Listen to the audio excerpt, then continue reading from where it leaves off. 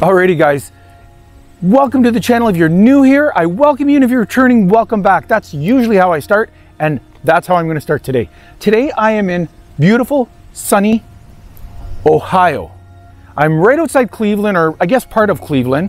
I'm going to show you where his ashes were scattered and where the memorial for Eliot Ness, one of the G-men from the Al Capone days, and actually the public safety director in Cleveland after that. I'll tell you a little bit about him, but let's go check out where his memorial is and where his ashes were scattered. This pond right here is where the ashes of Eliot Ness were scattered.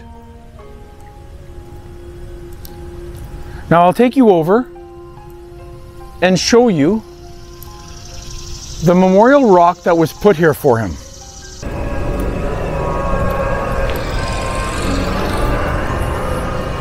Right here.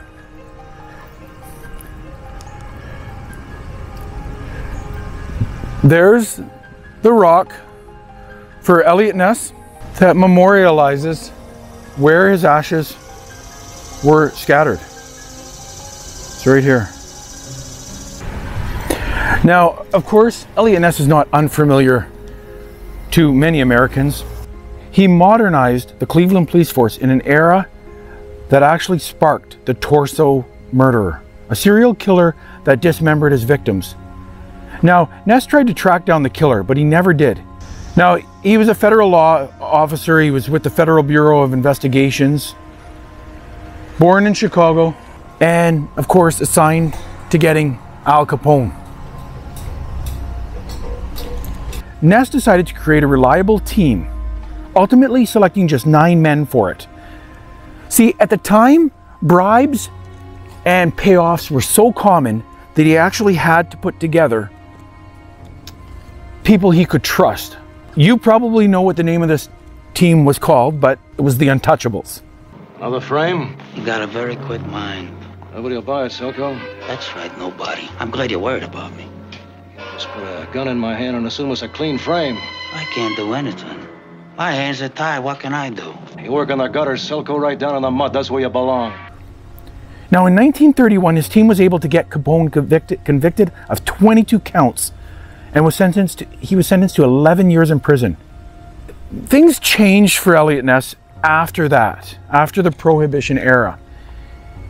Now, he took the job as director of public safety in Cleveland, Ohio. He cleaned out the police corruption in the city and attacked illegal gambling.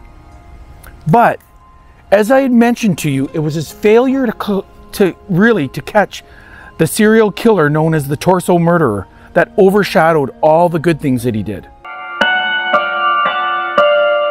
A serial killer, at least a dozen deaths. Victims were dismembered with surgical precision.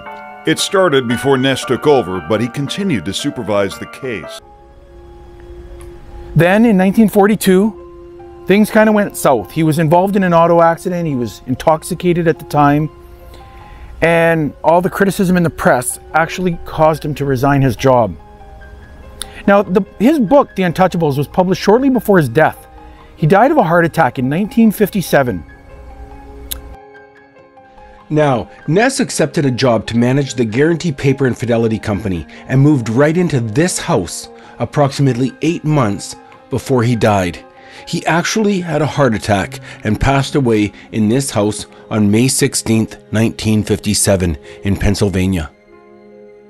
Now on September 10th, 1997, the ashes of Eliot Ness, his wife and their son were returned right here to Cleveland, Ohio, and they were scattered in the pond that I just showed you. And we'll go down and we'll take a look at the pond, but that's where his ashes were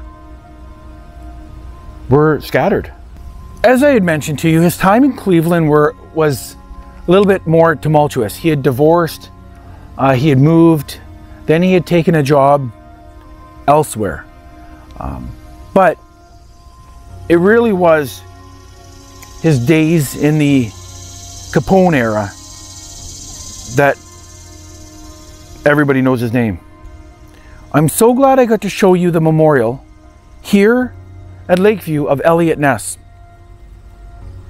Tell you a little bit about his time in the FBI, a little bit about his time as a public safety director here in Cleveland, and just talk a little bit about him. Like I said, everybody knows his name from the Untouchables, the Capone days, and what he was able to accomplish then. He actually left a legacy in law enforcement back from those days that is still legend today. But this is it. This is the memorial of Eliot Ness. His ashes are scattered there. I read a little bit about his wife, and I have to do a little bit more research, but she was brought back here as well. But this is the memorial for Eliot Ness. Hit that subscribe button below. I appreciate you joining me today in sunny Ohio, and I'm traveling right now. Want to show you more sites and pop culture, true crime, celebrity graves. So I thank you. Take care.